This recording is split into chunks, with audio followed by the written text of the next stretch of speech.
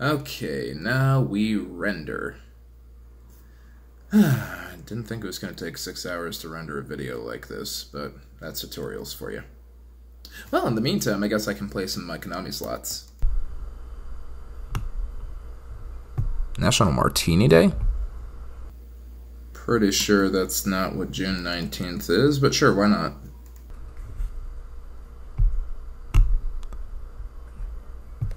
Alright, let's pick up these chips and... what in space is this?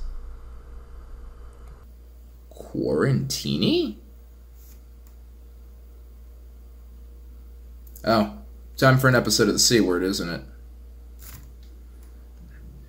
Okay, let me go find my British accent. Is the Ace of Vegas, the Ace of Vegas.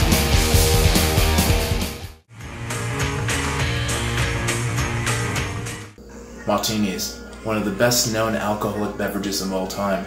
Now they're typically made with gin and vermouth, but as times have changed, the drink has changed with it. And partially due to the popularity of James Bond, I'd like to think vodka martinis are now on the rise in popularity. As a result, we're going to go ahead and analyze the new drink today.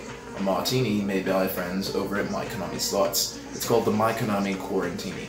Let's go ahead and see if this thing is worth its salt.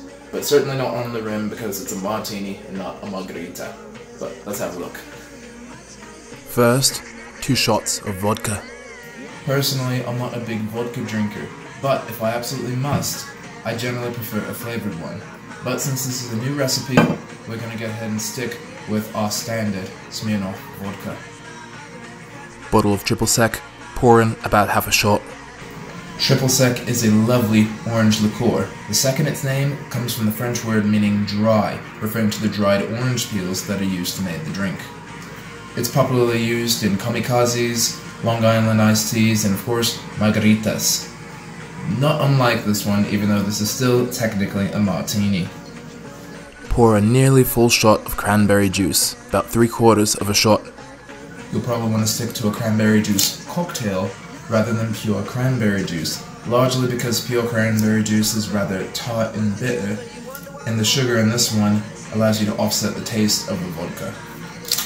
Next, lime juice, fresh, never from concentrate.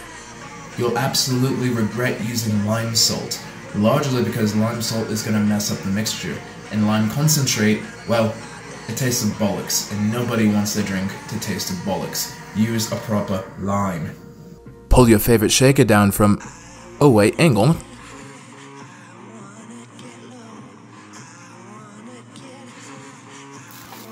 And then we also did get an official My Konami Slots tumbler over here, so I can, so it functions as a water bottle too, but let's be honest, you guys know what we're using this for when we get back to Vegas.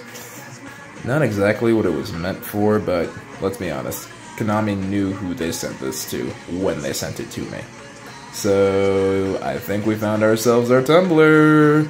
Pick your favorite shaker, fill with ice, then pour in your shots.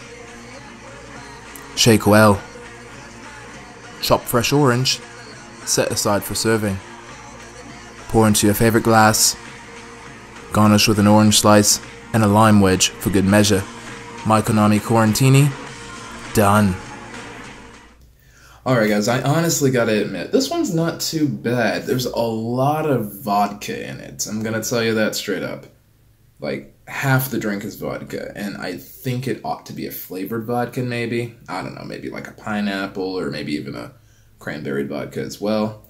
Might work a little better for it. Not such a bad idea, so you know, mad shoutouts to our friends over at My Konami Slots. Don't forget to go ahead and follow their Facebook page in the description box below. And you can pick up some free My Konami Slots chips while you're over there. Just saying. But you know what, since I got nothing else to do while my videos render, I'm gonna go ahead and take this out to the patio, and I will see you guys next time for the How to Play My Vegas Slots video.